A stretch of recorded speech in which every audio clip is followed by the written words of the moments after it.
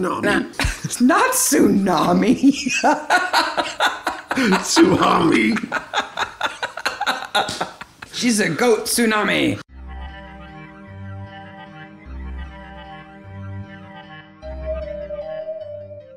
Welcome to Midsomer Maniacs. Maniacs. Hey, Maniacs. I'm Sarah. And I'm Mark. And today we are on episode 5, which is the final episode of season 1 of Midsomer Murder. First season comes to an end with death in disguise. Dun dun dun. There's no disguise. Yeah, if you change your name, that's not really a disguise. No, but there is death. There is right death. off the bat. Right off the bat. 2 minutes and 30 seconds in, death. Right away. Before we get into this, just a reminder, if you let your kids watch the show, they'll be able to listen to the podcast. But if the show is too much for them, the podcast probably is also. I mess up sometimes, and Mark's pretty good at editing me. Just every once in a while it slips. Also, we're recording this on the day that episode 2 goes public, and we just want to thank everybody again for all the nice things you've said.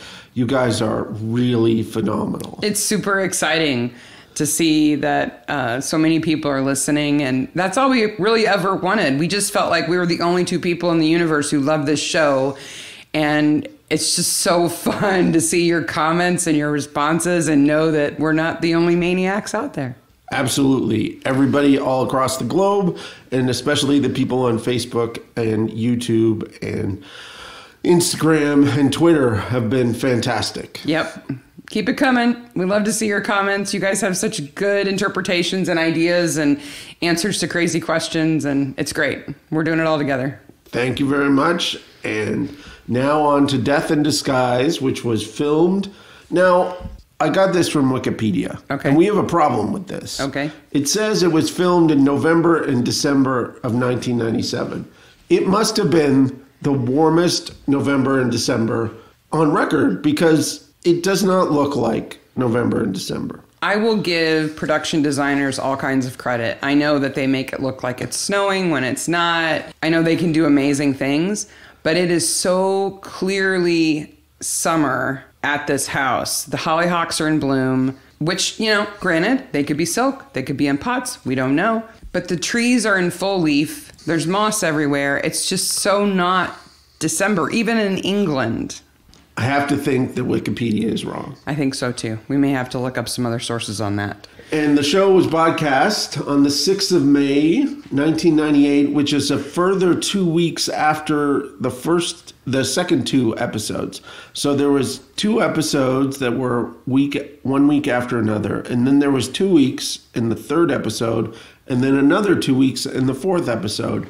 There must have been soccer or cricket on or something. Something British that was getting in the way. And this is Carolyn Graham's 3rd book that was released in 1989, 3rd book in the Barnaby series. Mm-hmm. But the 5th show... If you count the pilot. If you count the pilot, and directed again by Baz Taylor and Douglas Watkinson, wrote it, again, the same team that did the last episode, which is Faithful Unto Death. Mm-hmm. All set in one place, the Lodge of the Golden Windhorse. Which I have to assume is in Coston. Near Coston. It has to be. They have the worst logo ever. Like half the words are upside down. It's not good. It's not good. And like you have to turn your head all the way around to read all of the words. And everybody says Windhorse different. We have like Golden Windhorse or Windhorse or Windhorse. I'm surprised somebody didn't say Windhorse. They could have said Windhorse. There's no aptly named pub in this episode. In the background of one of the shots, we see a pub called The Crown, which we'll talk about when we get to locations. But that's basically it for the major parts that we usually see. This was filmed all over England, including... Is it one of those where the exteriors and interiors were shot in different places? No, it's pretty good. It's filmed in Amersham, and the other place it's filmed in is... You can hear Mark flipping through his Midsomer locations book. Cuddington. That's where the Crown Public House was. And finally, the major location was in this place that has the best name ever, which is Nether Winchendon. Winchendon. Nether Winchendon. Nether Winchendon. And this is at Nether Winchendon House. Okay. Just makes me think of nether regions. Winchendon. What does nether mean? Nether. It's not upper or lower. No, it's not big or little. It's nether. Maybe somebody from the area might fill us in. In the Nether Region House. Yes. We learned pretty quickly that the Lodge of the Golden Windhorse has been in place in this house for 10 years, founded by Bill Carter and Ian Craigie. 2 old crooks. Yeah, they're old crooks. They've gone in on it together. Bill wants out. But there's a change with Ian. Ian is now drank the Kool-Aid. He's the master. Wait a minute. Okay, first of all, Flavor Aid. Yes. If you're talking about Jonestown. Yes. Get it right. He not only drinks the Flavor Aid, he invented the Flavor Aid. He made it up and then drank it. Yep. He made all this up and now fully believes it. Absolutely. But Bill wants out. He wants Ian to buy him out, and they fight about it. And then, oops, Bill falls down the stairs, breaks his neck. He's our first death. Right away. 2 minutes and 30 seconds in. So then Arno is at the bottom of the stairs. Mm-hmm. Arno is one of the, are we going to call them, it's not really a cult. I'm not going to say it's a cult. What do you mean? Well, they're not super culty. They aren't? It's more commune-y. But they have ceremonies, and they all wear the clothing, the roby things, and they do the stuff under the tree. He calls them travelers. Let's call them travelers. That's just what they call members of the cult. You can call it a commune if you want. I'm going to call it a cult. So Arno is one of the cult members. Arno Gibbs. And he finds the body at the bottom of the stairs. Yes. And then we go to... Can I tell you something about Arno? Yes. Arno Gibbs, played by Charles Kay. I have an interesting fact about him. Well, he's in another Midsomer. He's in Vixen's Run in 2006. And he's in a Jonathan Creek and a Frost. And he's probably in the Bill, too. We don't even mention the Bill because everybody in England... And yet they don't play it here. Even people who aren't actors have been in the Bill. Yeah. But anyway... Here's an interesting little fact for you. He was in Amadeus, the movie version of Amadeus. Oh. And he played Orsini Rosenberg. Okay. Who in Death of a Hollow Man, the Midsomer that references Amadeus. Yeah. You remember the guy in the dressing room who tells Nico that he has to go outside because he's mentioned the Scottish play? Yes. That's Orsini Rosenberg. Ah. Okay. So that's the character that he played in the movie. Excellent. They played the same character. Excellent. Anyway, there's your little factoid. Okay. So Arno finds Bill at the bottom of the stairs. And looks up at the top of the stairs and sees... Ian, the master. The master, standing there. The master of a cult. Yes. Then we are introduced to May Cuddle, who may be my favorite person in this episode. I didn't like her at first, but now I've learned to love her. If you see her through Barnaby's eyes, she's this annoying busybody who makes him crazy. But if you take her at her face value in the episode, she's great. In this episode, she doesn't gossip, she plays cello, and she helps Barnaby. And she only goes to Barnaby when there's a death. Actually a death. She's played by Judy Cornwell, which all the Anglophiles out there will recognize as she was a great character in Keeping Up Appearances. She was Hyacinth Bouquet's sister. Ah. And she was awesome. She was also in a Doctor Who in 87. Well, she was in 4 episodes of Doctor Who back in 87. She's a well-established actress. And if you see photos of her when she was young, she was gorgeous. I don't doubt it. And actually plays the cello. I'm pretty sure she actually plays the cello. I think she does too. And she and the actor who played Arno were both in this show called Supernatural. Ooh. Not Supernatural. Not the North American Supernatural. Another. It was back in the 70s. Oh. So they probably met. Why have we not watched then. that show? I don't know. Because it's on video and we can't stand probably what video looks like. Anyway. May jumps in the car And the important thing about the car here is It's fantastic. it is fantastic. It's a Morris Traveler. I love that car. The car is beautiful. It's got the wood on the back. Yeah. And it can take bees in hives. Later. She drives like a maniac through town and goes to Barnaby's house. The important thing about Barnaby's house is he's cutting the skeleton out of a fish. He's deboning a fish. Do you think he caught that fish? I believe he caught that fish. I think that's what we're supposed to think, is that he caught that fish. And Joyce is making a sauce, but It's lumpy. But okay. she says it sort of tastes okay. Yeah. So he hides from me. He's got a knife and a fish skeleton. He has the trash open. And he could drop the fish skeleton in there, but it's not going to be as funny. No. When May finds it. When he hides. Because Cully and Joyce are like, we'll stop you from May. Oh, Joyce says, I'll take care of it. Because she's had assertion training. I'll get rid of her. And then her 240-pound assertion training Plus fails VAT. her. Because May just plows right through the Just door. right through them. She has the most fantastic coordinating outfits, too. Her hat band, her shirt, and her skirt are all made from the very same fabric. We are going to get on to outfits in this episode. She says somebody's died at the lodge, and Barnaby has to go. So he's got to go check it out. They're off to the lodge, and Barnaby finds the cops already there. Troy is already there.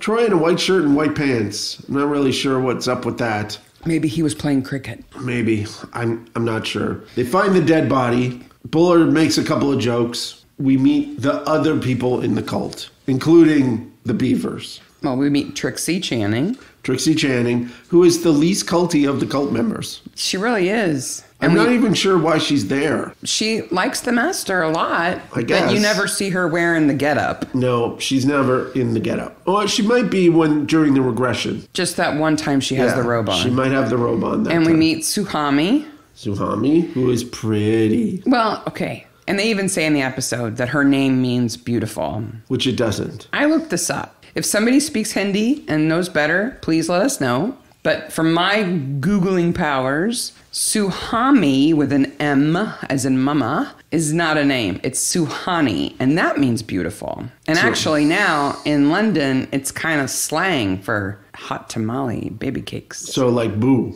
she's my Suhami. Hani. Hani, yeah. Suhani. Oh, are you my Suhani? Yeah, baby. Okay. So we meet Trixie and Suhani and The Beavers. The Beavers. Which we got to talk about next, and Tim. Which I always want to say, like they say it in Monty Python and the Holy Grail. Tim? Like, Tim always has to be a question in my head. So Tim's on the roof. Mm-hmm. And the Beavers are in the foyer. Yes. With necklaces on their heads. The star and the eye, which Ian wears too, but he wears around his neck like a normal person. His neck like a normal person. So, but the best part about the Beavers is their matching outfits. Every single outfit in the episode they're matching. So I've got some stuff on the Beavers. Okay. So Ken Beaver is played by Colin Farrell. Oh. Not that Colin Farrell. That Colin Farrell. A different Colin Farrell. Which, you have to feel sorry for the actor because no matter how, what kind of career he's had, Google hates him now. Absolutely. He can't get hit on the internet for love nor money. And then his wife, Heather Beavers, is played by Diane Bull. This is a sad fact. So this episode aired in May of 98. Yep. She died in December of 98. Oh. She was only 46. That's horrible. So she had cancer while they were filming this episode. Very young. That's sad because they're great. Oh, she's great. But once again, the books have little bits that are even better. How are the Beavers in the books? So we'll talk about the background of the Beavers and the secrets of the Beavers, but they're obviously very into this cult, right? They are all in. They both live there. They wear their matching outfits. They've got their necklaces on their heads. They're all in. They're helping Bill pass over. In the book, Guy, Suhani's dad, When he comes to the commune cult for the first time and is kind of looking around, he picks up a book written by Kenneth Beavers. Okay. And if I gave you a million guesses, you would not guess the name of this book. No idea. Are you ready? It's called The Romance of the Enema.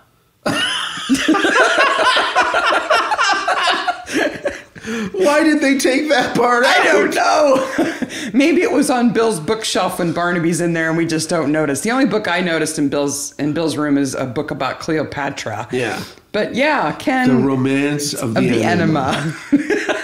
Well... when I saw that, I was like, that's too fantastic. And I can't... Well, I don't want to even imagine what it's about. It's just bad. And it makes you think of that acorn tea completely differently. Yes, indeed it does. The plant-killing acorn tea. Yes. Anyway.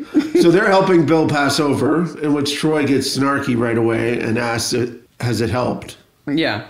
And they answer him like he's completely serious. Yeah, because they're completely serious. Bullard says that the guy who fell down the stairs may have been drinking. And May just freaks out. Yeah, he was never a drinker. He never drank. And we're introduced to Tim by Craigie. Mm-hmm. Tim, how do you think Tim is? He's got a little bit of a wispy mustache. I'd say 17. Yeah. There's 17 written all over At the him. most. Yeah. Maybe 16. He's certainly not an adult. No, but he is problematic, and we'll get there. And he's mute. He doesn't speak. He hasn't spoken since he got there, which has been, 18 months, they say? Like a year. Yeah, You said like a a year year ago. Yeah. So off they go, Troy and Barnaby, and as they're leaving, Troy's driving takes new heights. Oh my gosh, the straw, the hay. The hay actually comes into the car. In the moonroof. And out of the back of the truck where the hay was comes Christopher Wainwright. Yes, who is much better known as Bill from True Blood. Yeah, played by Stephen Moyer. Now, there's a weird line just after that where Troy says, Shirley just calls to Newcastle. No, that's not a weird line. The weird line is later. But what does that mean? It means that you take coals to Newcastle when they already have all the coal. Coals to Newcastle. Yes. Okay, I wrote down calls to Newcastle. No. The subtitling let me the down. The idiom means that why on earth would Joyce need assertion training? Gotcha. She's already assertive enough. And Barnaby says, if only it had been cooking. Yeah. He talks about Craigie being a good man, and then the line that we've gotten wrong, which I'm very hard to figure out with this line. Troy says, praise, love, and grow your own goat. That's what it sounds like. Mm-hmm. But it's praise, love, and grow your own goods, according to the subtitle. Okay. I remember us saying praise, love, and grow your own goat to each other. You and me? Yes. Oh, I thought you were going to say it was some kind of Anglican thing. No. I thought for a long time it was goat, but it's goods. There are goats in this episode. Yes, it is a goat-filled episode. Including a runaway goat. The runaway goat. Then we have a time leap. The days in these episodes, again, are all screwed up. So we can only assume that Bill's death has been declared an accident. Barnaby and Troy have moved on. Because the next time we hear about Bill, it's because the cult members are all out under the tree scattering his ashes, and Barnaby and Troy are there to observe the funeral, to be, Barnaby's being respectful. Anyway. Yes. But Barnaby picks up Cully at the bus because she's up in Perth, Scotland. Trying out for a Macbeth role. One of the witches. And that's where we see the Crown Pub. Yes. And then he invites her he says, let's go for coffee. And then he goes, well, I'm going to a funeral. You want to come with me? And then he just ditches her. Well, I guess she said no. I guess she said no. So I got something about the funeral, though. Oh, there's lots about the funeral. I was trying to figure out how much of what they say at the funeral, because Heather kind of does all the talking at the funeral, how much of it was mumbo jumbo invented for the Lodge of the Golden Windhorse? Scourge of the Negative Order. Yes. And how much of it was like references to other kind of new agey things. So she says that Bill will be a Chohan of the First Ray. Yeah, which to me, the first thing that reminded me of was Father Brown and that weird cult that's in Father Brown that's all around the sun. With the sun? Yeah. But Chohan of the First Ray is a thing. Please do tell. There's this whole kind of, I don't want to say it's weird, because if you believe, then that's fine. But there's this kind of conglomeration of religions where like Jesus and Buddha and Muhammad and all of the like major deities are all lifted up to be the 7 rays. Oh. But now there are 12. Oh. Because it has recently been revealed, and by recently I mean within the last 5 years, that there are 5 additional rays, but they're secret. It's a shame about Ray. I fell down a rabbit hole of strangeness looking this up. I can only say I'm glad I work somewhere where they don't watch our search history, because between the poisons and the psychotic medications and the Chohans of the First Ray that I've been Googling, my coworkers would wonder about me. Ray? They're not ranked like that. Okay. It's like they're all kind of equal. Okay. Boy, just give it a Google. There's some amazing gifts out there for these websites. Well, luckily, May could check in with Bill because she's been talking to Bill. That's right. His spirit was kind of lingering around, right? And we get a little more information about Chris Wainwright. He's a BBC cameraman who was in Rwanda. Bad news. He's been traumatized. So he needs some time. Now, this is an ITV show, and this is the second BBC reference. Yeah, and kind of negative, because Agnes in Death of a Hollow Man worked for the BBC. Worked for the BBC, and now Chris, who is death in disguise, dun, dun, dun, is not actually a BBC cameraman. Right. Then we get the big storm. Well, Trixie and Ken and Heather are coming back from getting the bees. We don't know where the bees came from. Well, I know why Trixie went, because she got some bonking while she was out away from the commune. Some blue envelope bonking? Some blue envelope bonking. So they're moving the bees and being absolutely ridiculous about it. And Trixie, the beavers won't let them go more than 30 miles an hour. And then Trixie says that she should sing to the bees. Yes, because they get a flat tire and Ken's changing it. And Trixie does kind of seem to get a laugh. Yeah. And then there's the big storm. They get back to the manor, and the master gets out of bed and just freaks out about where Tim is. Where is Tim? And everybody freaks out where Tim. Where is Tim? There's no clear indication that they don't know where Tim is. Like, they don't, like, oh, Tim, are you in your room? No, they just go right to freak out. They immediately assume Tim's outside, even though Tim is terrified of storms. Later, we hear that he's terrified of storms, so as soon as there's a storm, he's going to hide, right? But in a closet, which makes perfect sense. That's a perfectly good place to be if you're afraid of the storm. But they trudge outside in the rain. I got to say, the master looks kind of funny in a raincoat. He does. Like Jesus in a puffer coat. Yeah, a little bit, yeah. It just doesn't go well together. But when Chris says, why are we looking outside? Why would he be outside? May says it's his way to be out in the open, which directly contradicts his fear of storms. Exactly. And then a cannonball falls off the roof. It's not a cannonball. It's not a cannonball. It's a stone sphere. At best, it's a stone sphere. When it's sitting on Troy's desk, it doesn't look like stone. It looks like styrofoam to me. Indeed, it does. But some prop person worked very hard. Very hard. And they pretended it was super heavy. It was really heavy. And May feels a regression coming along. Yeah. So there's this weird scene. Okay, so Suhami is outside milking goats. Yes. And Chris comes out to talk to her and smooch with her. And he's got the crowbar. He says he finds the crowbar. And he says, well, you didn't do it, did you? And then he puts the crowbar in his pocket. Again, is that a crowbar in your pocket, or are you happy to see me, Tsunami? It's not Tsunami. Tsunami. She's a goat Tsunami. And I know I have lady jeans and they have notoriously shallow pockets, but could a dude fit a crowbar in his pocket? Not even that little crowbar. It's over a foot long. Yeah, it's easily. And it's kind of funny because after he sticks it in his pocket and then he goes to hug her, it's like pronging out of the back of his shorts. I'm glad that's what's pronging out of the back of his shorts.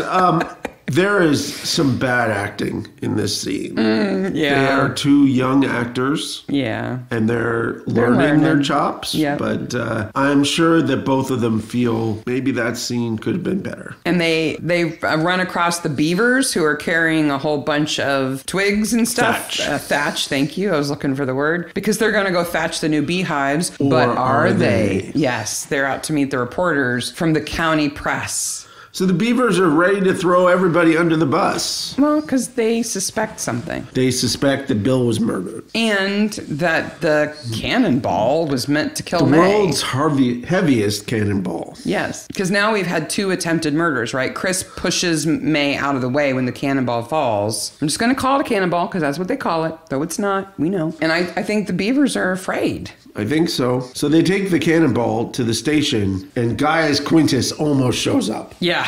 Not now, Gaius Quintus. So May has... I can't even hear Gaius Quintus and not think about May in that stupid Roman getup later. It's just so funny. So let's explain that May has... a spirit guide. Who's a food taster. Who's a food taster from 75 AD Rome. Well, not Rome. He's Roman. Yeah, he's Roman in England. Yes. And he says there are dark forces at work. Yeah. And she says that she heard somebody whispering in the master's room the night that Bill died, talking about, don't do a post-mortem. Yeah, why did you do that? Now, what if they do a post-mortem and Gaius Quintus is coming? So then Troy does a really good May. He does.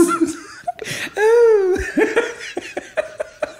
And he's got little hand gestures and everything. Yeah, that's a pretty good. He does a pretty good impersonation of May. And then, like a record scratch, we're in another world. Yeah, we're in the world of Felicity. No, the Gamlins. Guy first. Oh, that's right. Guy Gamlin. He's getting makeup to go on TV. Who is Tsunami's dad. We'll find out. And I'm just going to call her Tsunami now.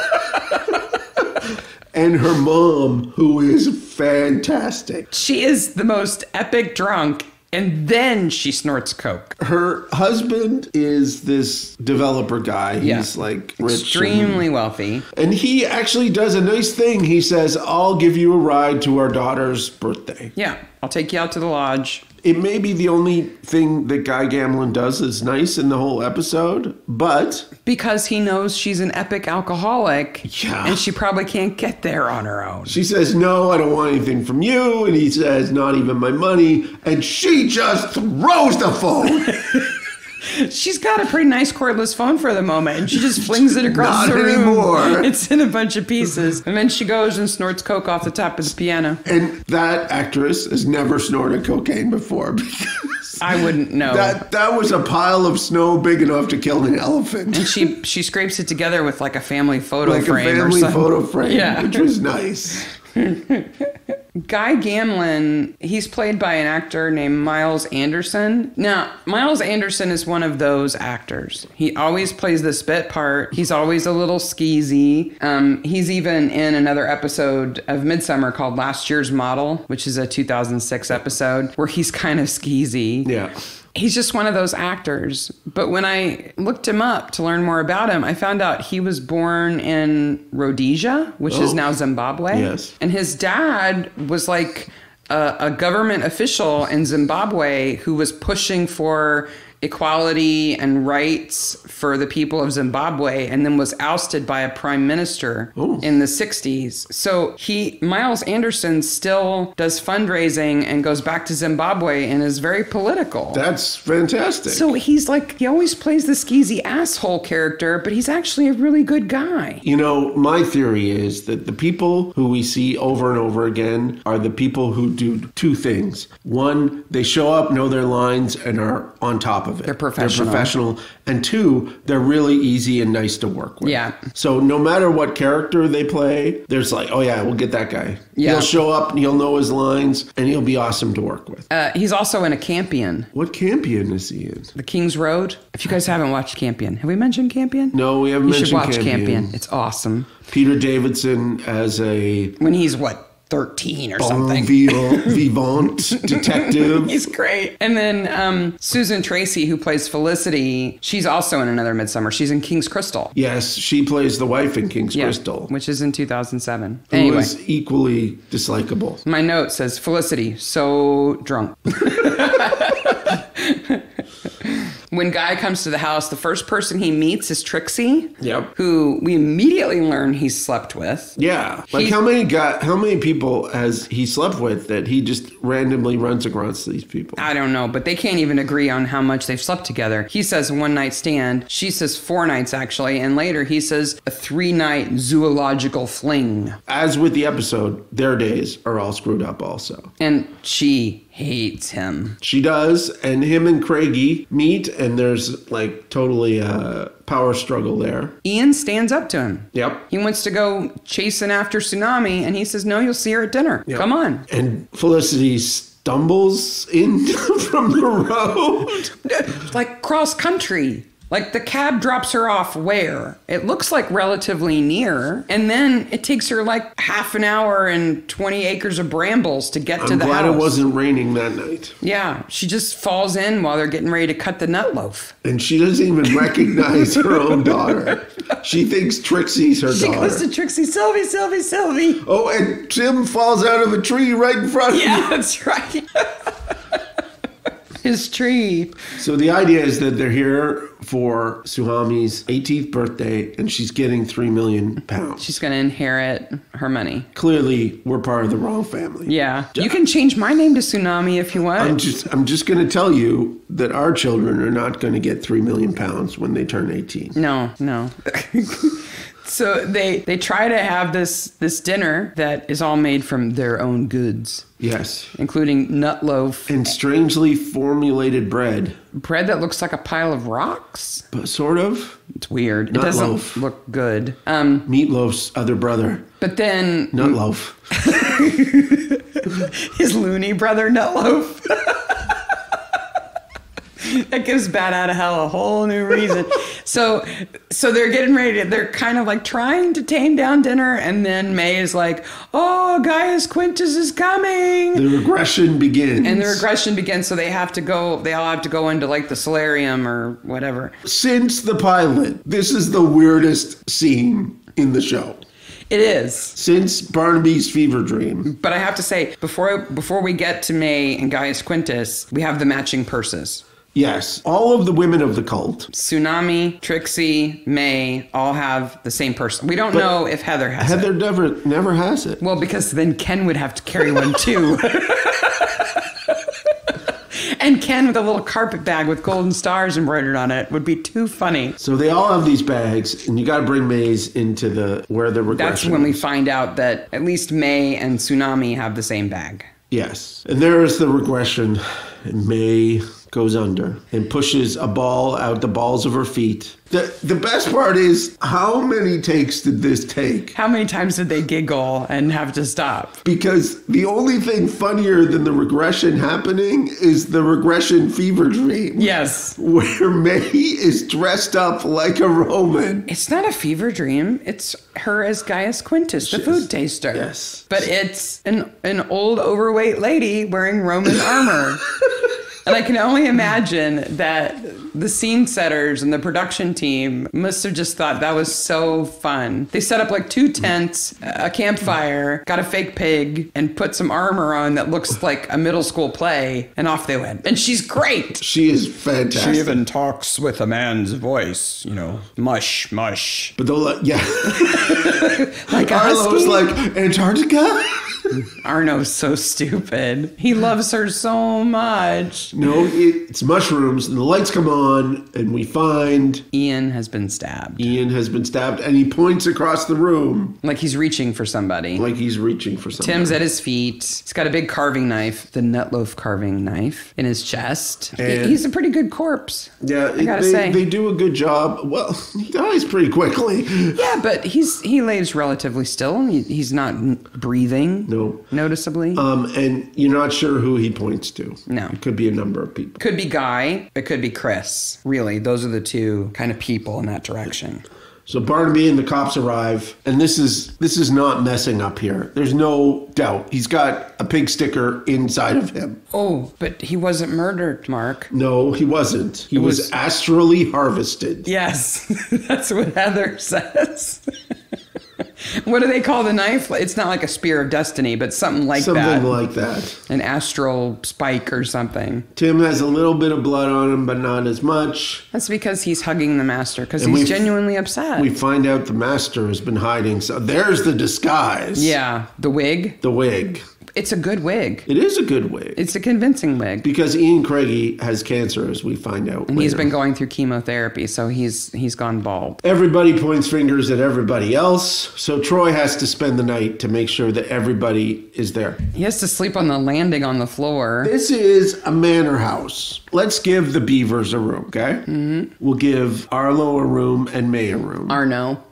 So that's 3. Yeah, Tsunami's got a room. Trixie's got a room. That's 5. The master's got a room. Bill had a room. 7. It's not that they don't have a room for Troy. It's that Troy needs to know nobody's leaving. So he has to sleep out by the stairs so they would wake him up if they tried to leave. So the Gamlins go to bed together? Is that what happens? They're married. They're married, but they hate each other. Yeah, but he's got the booze. Speaking of the Gamlins, Felicity asks Guy if he did it. Everybody asks everybody if they did it. Yeah. Speaking of Troy sleeping on the landing, there's a little flub up. We cannot understand this flub. In that scene, Troy has on the pinky ring that he's had on since Badger's Drift. Yep. But he also has on a wedding ring on his left hand, on his third finger. It's clear as day. It's a band on the right finger. Now... On the correct finger. Okay, maybe the actor's married. No, he wasn't married. He was not married. So it's not a mistake that he just happened to forget to take his wedding ring off before they shot.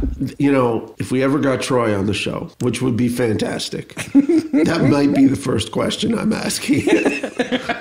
What's up with the ring, dude? Of all the questions, you wouldn't say, did you want your Did hair you say parted like goods that? or goat? Yeah. Say Rodarst. Say it for us. Ass bandits. Ass bandits. Rodarst. Barnaby goes home and needs a whiskey. Yeah. Troy thinks I'm a bastard. And then they go. Barnaby shows up at the lodge in the morning, wakes Troy up, and one of the first people they talk to is Trixie, and Barnaby asks Trixie. Thank you. He questions Trixie. Interrogates her. What? Interrogates her. Okay. He says, "Why do you wear so much makeup?" And you've got a cheek. It is probably the rudest question we've heard him ask of anybody. But he claims to notice that she's wearing makeup to cover up some bruises and a scar. And we know he's a makeup expert from the last episode. Yeah. Because him and Elfrida have been sharing makeup tips? Is that it? I guess so. Okay. And that's when they get their first taste of, is it acorna? Yeah, I think that's what they call it. It's coffee made from ground acorns. Yeah. Well, they don't actually taste it. Well, yeah. Barnaby pours it into the fern when nobody's looking. And Trixie sure loves getting the mail because she gets those blue envelopes. The blue envelope. Ooh. They interview Guy, and Tim and Guy are fighting. And then Tim goes up into a tree because he's upset, and Barnaby interviews Guy, and Tim uses the force on Guy Gamlin. He's like trying to strangle him from a distance from up in the tree. He's trying so hard, and then he slaps his hand. And that's probably the first shot where the poor cameraman has to be higher up in that tree than Tim is. Yep, indeed. That cameraman must be like 15 feet in the air. I gotta think he was on a crane. It was on a crane, or it was on a scissor lift or something. That they like wedged in the branches. Yeah, I hope so. Because it's an expensive piece of equipment, and you want it steady, unlike the pub shots. So you want it steady, so you're going to want a solid... He's not going to rush up and be hanging out in that tree with the wind and everything. And a big camera. It's got to be on a boom You're right. or on a scissor lift. Gotcha. But still, interesting day on the cameraman field. That's the scene where Guy says that he and Trixie had a zoological fling. Yes. Which I guess means that they did it like animals. I guess so. I'll say it that way so you don't have to beat me out. And then Felicity announces that she's going to stay. Yes. For only for 2 months. Only for 2 months. Because she and May are like best friends now. She's going to take a course. And Troy has found up some information. First of all, they find out that Ian Craigie has no will. Right. That they can find. Because they ask May, she says that Arno is the admin person. Admin guy. They confront Arno in the greenhouse where the sickest tomato plants ever are getting all this TLC and apparently not benefiting from it. Is Arno spraying rat poison on them or something? No. Or the acorn coffee. Yeah, but he used to be like a legal clerk, so he was responsible for Ian's will, but he knows that Ian wanted to update it, but he doesn't know what he updated it to. Yeah, and they find out a little bit more about Ian's past, and then Troy finds out about the beavers. Dun, dun, dun. Up in Hull. Yeah. In the north. Which is, a shipping lane, right? Yes. Right? It's where the big ships come in and out. Yes. The beavers ran a brothel. And were fined £87,000. What do you think the brothel was called? The Beaver Brothel. If you have names for the Beaver's Brothel, please tweet or send them to us. See, I think it should be like beaver and brothel, but with like a sea shanty twist. Don't be so hard on the beavers. No, but like a... Not ye olde beaver brothel. Leave it to the beavers? No, like a fisherman twist. Because, it's for the guys coming off the boats. I don't know. Maybe it's the beaver brothel boat. Maybe it was on a boat. All I know is they had profit sharing. They did. Nobody was pressurized. No one was pressurized. That's what Ken says. No one was forced to get into a pressurizing chamber. Yes. Nobody had the bends. From the beaver brothel boat. You're not going to tell anybody else, are you? Oh, no, I'm not a gossip. No. Back home at the Barnabys. They're having this nice dinner that Cully cooked because it's different, It's good. It's edible, so Joyce didn't cook it. It's in a different style. They have a tiny TV over in the corner. In black and white. No. It's in color. Yeah. But it's tiny. It's tiny. It's like 12 inches by 12 inches, which I know TVs weren't giant. From 1976. But were you surprised that the Barnabys have a TV in their dining room? It was weird. It was strange. Because he's going to want to watch the cricket on a better TV than that. Well, no, I just didn't think they were the kind of family who would watch TV in the dining room. Like, if you're going to watch TV and eat, you take it in the living room. And if you go as far as to light candles and, have Cully cook, that's a special dinner. Have wine in nice glasses. There are no candles, but they have wine in nice glasses. But it's a good thing that the TV's on. Because they find out that Chris Wainwright is getting married in the royal style. I don't know who that lady is that he's marrying, but the real Chris Wainwright, the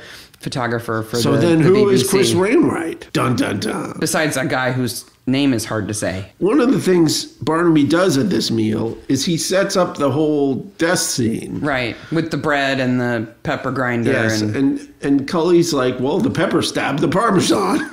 No, which would mean Tim stabbed Ian, but he didn't. Yeah.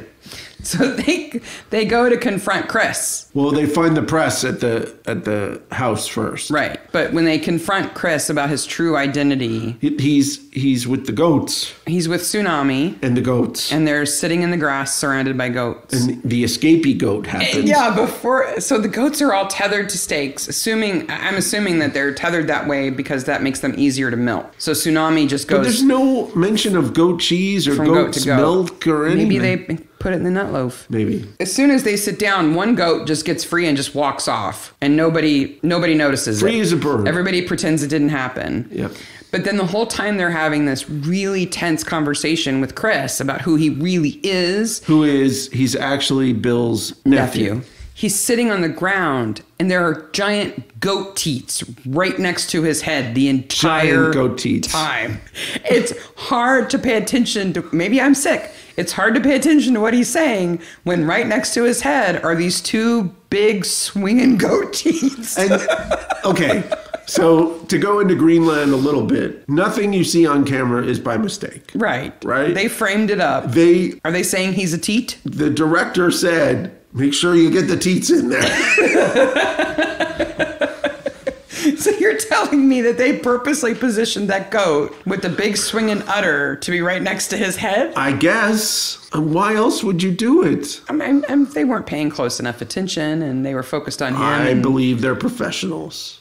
So they purposefully put the goat teats behind his head. There's two scenarios. One in which the goat teats have some special meaning for them. They're calling him a tit. Or two, he did it really well with the goat teats behind him And once. they didn't want to shoot it and again. they didn't want to shoot it again. Well, they already had one goat take off, so maybe they were like, let's just get this I know that director hated those goats. before all the goats take off. Yeah. And they throw Tim under the bus. Yep. And they go to Craigie's room and they find some documents. They find a new will. Yep. And who is the beneficiary of the new will? So May and Arno are going to inherit everything as long as they agree to maintain the work of the lodge. Barnaby goes and finds Tim, who's up a tree. Mm-hmm. Barnaby at least uses the ladder. Barnaby goes up the tree with the cameraman. Yep. And they have a kind of nice scene here. Yeah. Barnaby does a good job. He's very kind to Tim. Tim is mute seemingly because of some kind of trauma.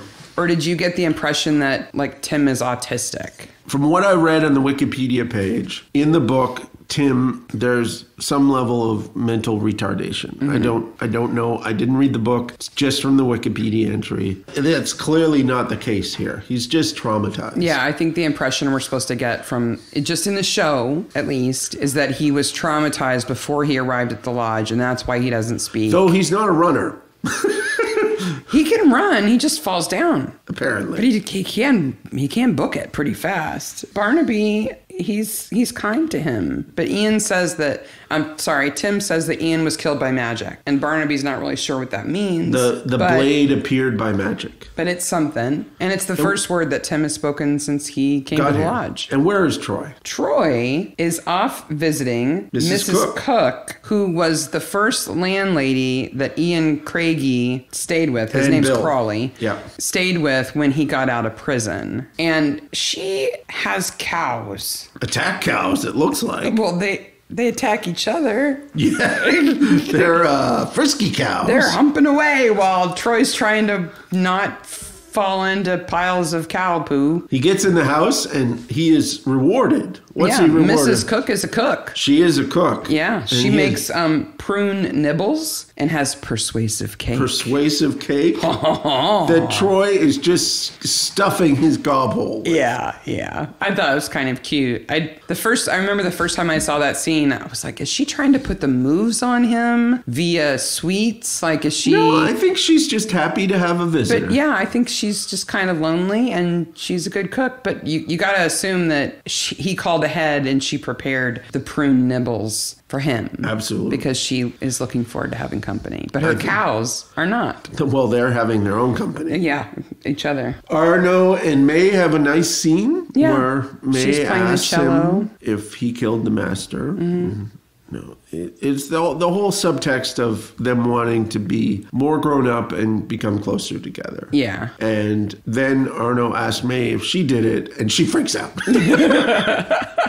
It's a great comedy beat. Yeah, it is. It is. It's not as good as when the beavers are in the garden tending to the bees, and Ken says, "Ooh, Heather, honey." And she goes, "Yes." And he goes, "Heather, honey." And she goes, "Oh, I thought you were being affectionate." Yes. It's just a little tiny scene between them. It's just like a camera pan, but it's so clever. When Troy gets back to the office, Barnaby kind of ribs him about how long he's been gone.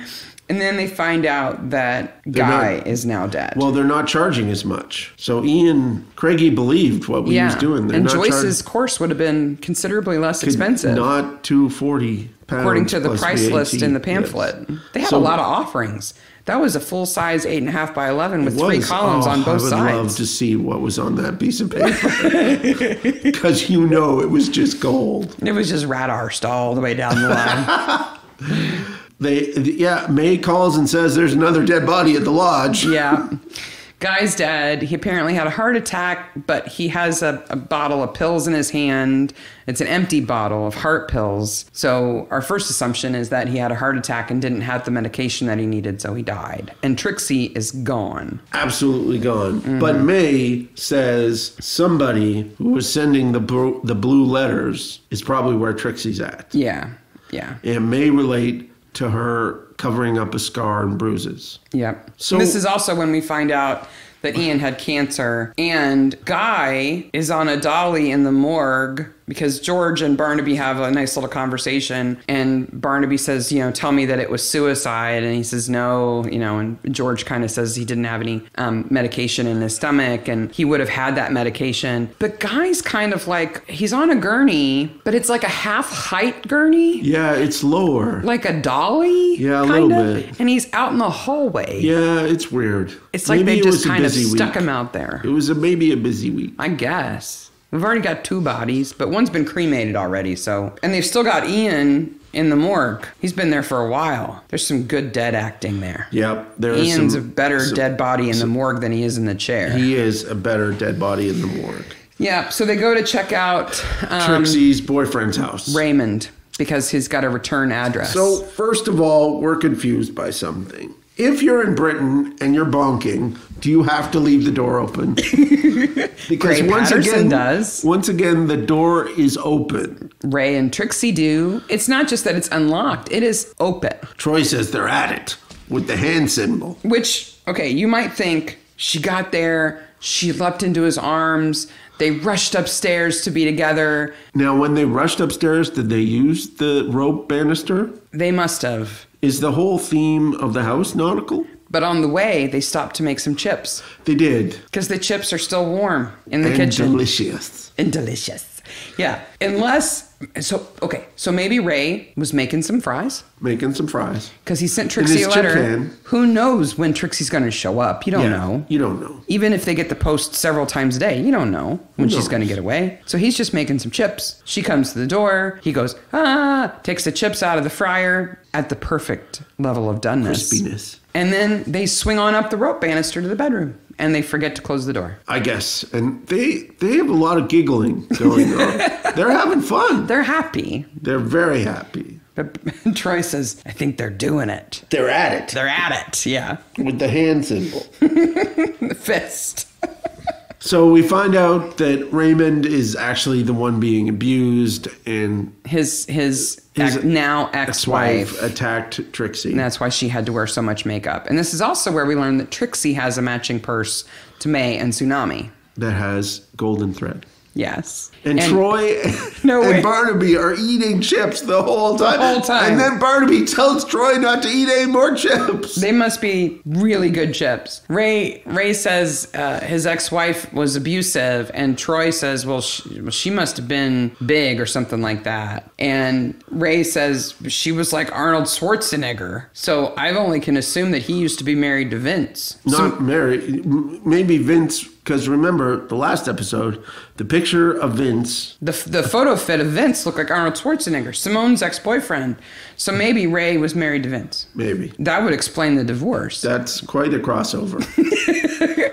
With Arnold in the background going, I had nothing to do with this. It's my little conspiracy theory. Okay. Then they're in the pub. Now, if we point something out that makes you want to go, I missed that in that scene, I'm going to go pull up that episode and watch that little bit again. This is one of those moments. We've got a 2-camera shot of Troy and Barnaby having a conversation. We only see one of them at a time, right? The wonder of Barnaby is perfect. It's fine. But when the camera is on Troy... It's going up and down. It's like the cameraman has had a lot of acorna. Yeah. It's shaking, like to the point where I had to look away because it was almost making me nauseous. Barnaby gets some beer, a lager. A Guinness and a lager for the 2 of them. And he sees the guy playing darts and figures it out. Aha! He has his moment. They rush off back to the lodge to find Arno and May playing keep away with Tim like he's a dog. Who does that? He's 17. Good boy. He's not a dog. But obviously he loves them. Yeah. Take me through the night of the storm again, he asked the Beavers. The Beavers say they had to sell everything because of the fine, including their condo in Spain. Costa del Sol. And Arno comes in, and we find out the truth about Bill's death. Yeah. And we get a reenactment of Bill falling down the stairs with an awesome stunt Bill. Yeah, it was an awesome stunt Bill. If you remember, Bill has a black beard and blonde hair, bad blonde hair. Stunt Bill has quite the wig. Yes, he does. It's worth like slowing down because he's doing like a backward somersault down the stairs. The wig is fantastic. So we find out that Tim actually caused Bill's death. Yeah, he got scared. He's going to protect the master. Yeah. He was trying to push him away. He wasn't trying to push him down the stairs. Yep. So everybody was kind of covering for him. Arno knew that Tim had done it. I don't know if May knew that, but they've poured whiskey on Bill after he fell to kind of give the impression that maybe he was drunk to help protect him. Now, there's a scene after this. I don't have it written down, but there must be a scene after this because the thing I have next is there's the fight on the roof with Tim and Chris. Where is Barnaby and Troy before that? It must not have been important. They pull up Yeah. to see Chris and Tim on the roof fighting. Yes. So Chris and Tim are fighting on the roof, and it's clear that Chris is trying to kill Tim. Yeah, he's got the crowbar, though Chris claims that he was protecting himself from Tim. Because, like you do, Exactly. you go up on the roof to confront somebody who then tries to kill you. Tim falls through the window. That's a pretty big effect. And Barnaby to the rescue with the comfy sofa. That's a pretty good stunt effect, that somebody actually went through the window. Yeah, though I'm sure it was safety glass. I'm sure it was sugar glass, yeah. Yeah, but Barnaby is an action hero right there. Barnaby gets everybody out of the way and gets the couch in position. It's almost like, when the firefighters have the big trampoline and they run around so you can jump off the building. He's got the sofa. He's like, whoa, he puts it right in the right spot. Chris is very concerned if Tim is okay because we find out Chris is the killer. He's hoping that Tim's dead. Because Chris threw the knife that killed the master. Because he used to work in the circus. And Barnaby practices his Spanish and says that he was really good at throwing knives. Yeah, because he's talked to the manager of the circus. But who killed Guy? Barnaby thinks it's his daughter. No. But no, it It's was once Chris. again Chris.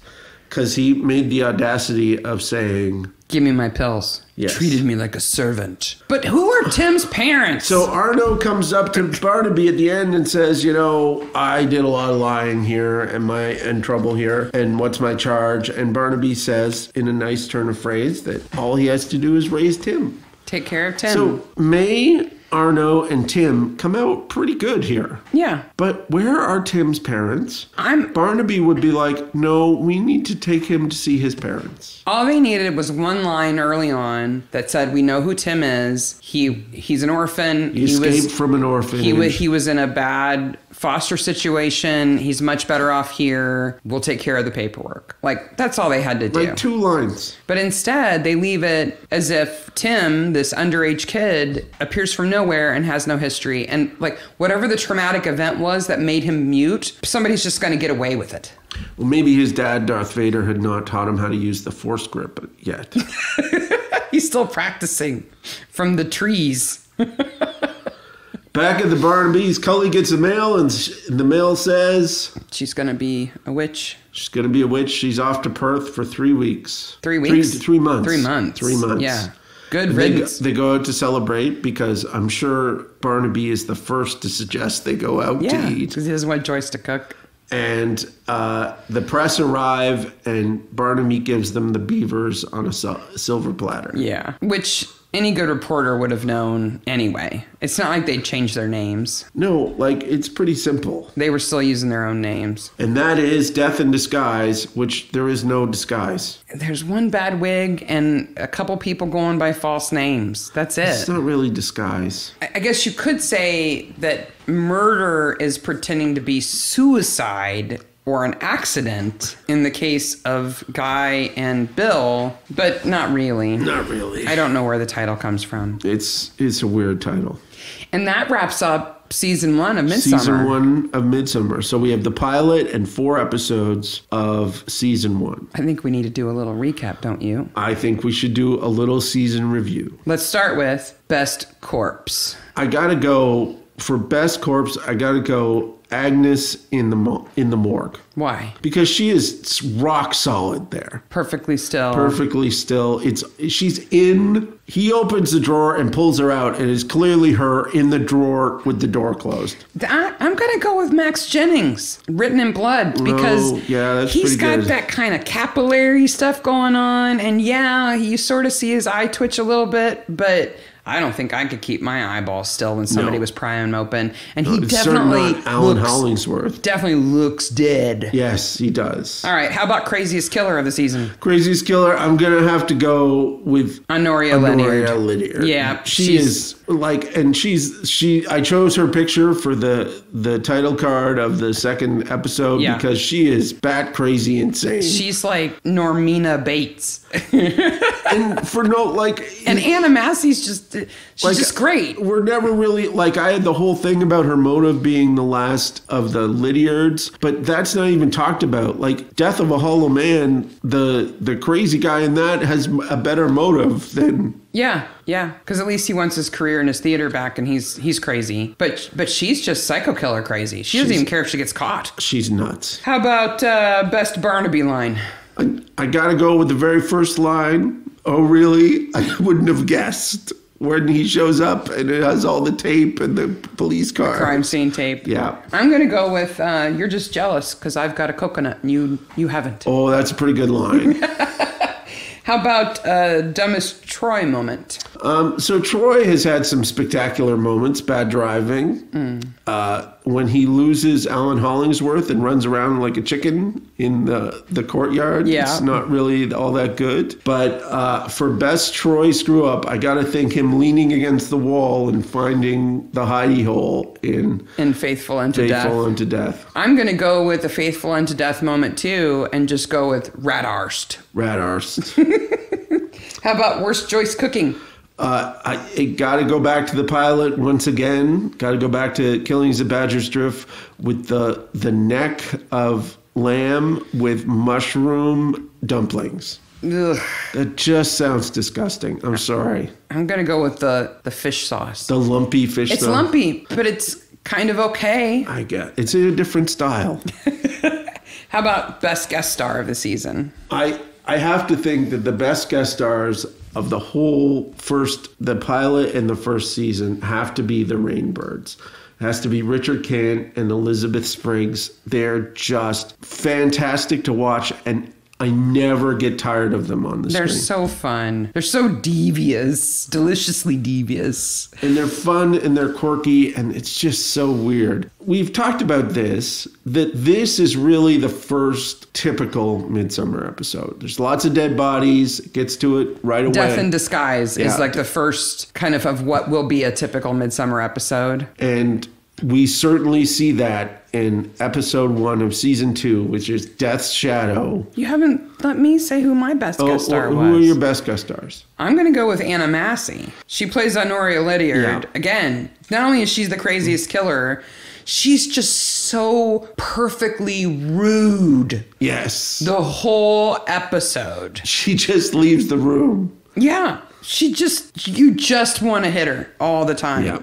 And if it wasn't her, I would have to go with Death of a Hollow Man, his wife, who we thought might be his sister, the little old lady. Oh, yes. Donald Pleasant's daughter. Yes, because she is wonderfully batty. Yeah, Yeah. She's so great with her stuttering. Yep. She does such a good job. She does a great job. But Anna Massey is my pick. Okay. Yeah. We would love to know what your favorite corpse was of season 1. Craziest killer. Best Barnaby line. Dumbest Troy moment. Worst meal by Joyce. Or your best guest star. Any of those. We would love to hear your thoughts. Leave a comment. Because next time. Season 2, episode 1, Death's Shadow. One of my favorites. We're getting into some good ones now. I'm excited. Thanks again for listening. It's so exciting to know. Even if only 5 people were listening, we would be super stoked. But as near as we can tell, the first episode was listened to 250 or so. Something like that. It's great. Analytics are hard to tell, but way more people than we ever thought would be listening to this and recommending it to other people already. And we're just super excited. And thank you so much for listening. It gives us a really good excuse to hole up in our home office away from our teenagers and have an hour or so of fun together in front of mics. And we're glad that you're along for the ride. Bye, Maniacs. Till next time, bye, Maniacs.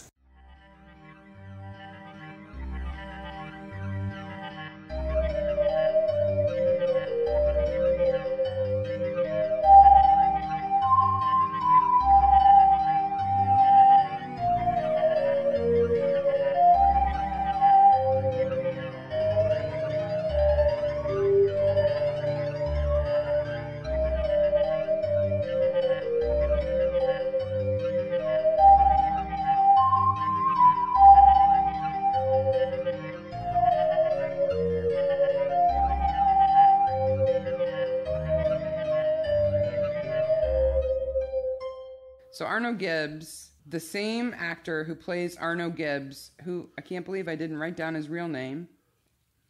Wow, I failed on that one. I can look it up for you. Look it up. Arno Gibbs is played by Charles Kay. Okay, so I'm going to start that again. Yep.